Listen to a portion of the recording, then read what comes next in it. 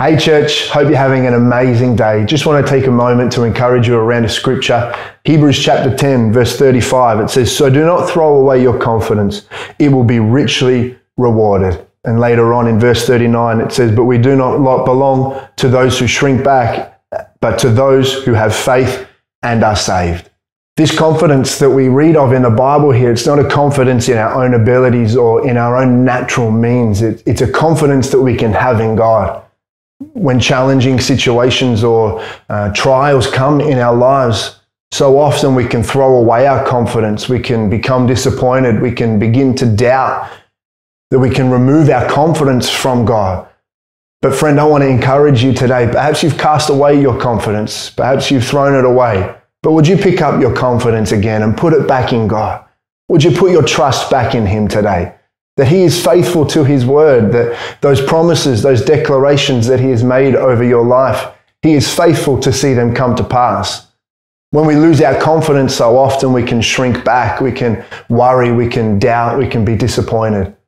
But when we're confident, just like it says in verse 39, we are those who have faith and are saved, that we do not shrink back. Friend, today, don't shrink back into disappointment. Don't shrink back into hopelessness, but put your confidence back in God. Put your trust in Him. Put your confidence in His love, your hope in Him. That He has a great plan for you, that today He wants to use you to bring about His love to see a generation won for Him. So today, don't throw away your confidence. Maybe you have. Pick it up again. Trust in Him. Believe in Him. Put your confidence back in your God today. Come on, let's pray. I want to encourage us today. Father, we just want to thank You for Your confidence. We want to thank You for Your goodness.